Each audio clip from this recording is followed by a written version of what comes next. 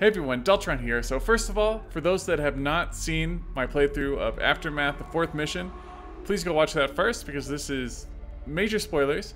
So there'll be a link in the description of this video to watch that video and then come back to this. Okay, so for those that have watched the first video, you probably noticed there was a broken trigger at the end that caused the game to crash, so I wasn't able to actually show what happened after killing Zerg, so I wanted to show that off now. So I put cheats on just so we can finish this a little faster. And I think we just have to get rid of all these Arc Templar and then just step on the beacon. So if you do notice, oh, I don't think I have power up. Shit. Quickly. Okay, my detector's still alive, so we can still do this. Thank God. Okay. I still have 3 Kindred Assassins somehow. I just remember when you load from a save, it doesn't carry over the cheats, I think that's how it goes.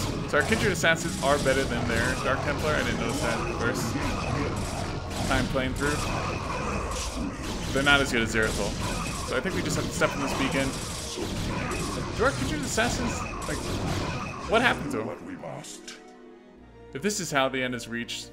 So you guys saw this part, so I'm just going to kill Zeratul really quickly.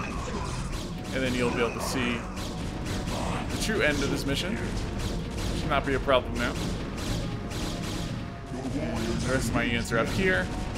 And the trigger should be fixed. Christopher was nice enough to fix it.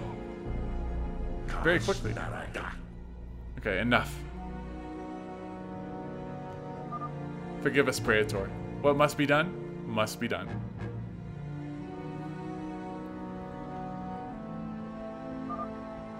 You need not ask for forgiveness. So Zeratul's not actually dead. He's talking to us right now. So we didn't actually kill him. You have done exactly what was expected of you. And I gave my life on my own accord.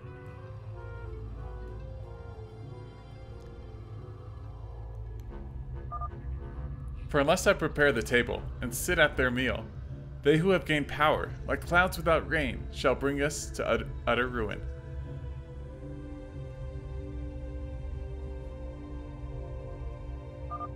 The elders will see you now, prelate.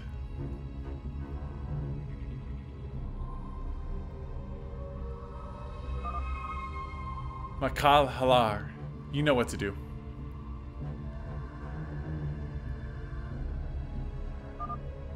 As for you, the elders will have us all torn and weakened by their blind ambitions.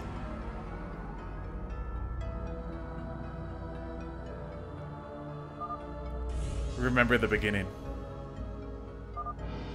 When the time comes for you to make a choice.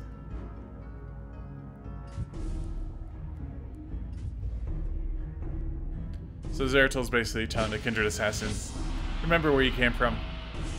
Eventually you're going to have to make a choice to side either with Zeratul or the Kalai. So that's it. I mean, there wasn't much else to show off, but I figured might as well show the true ending of that map, just so it's complete. And with that, I hope you guys enjoyed this, and I will see you guys in the next video. Alright, bye guys.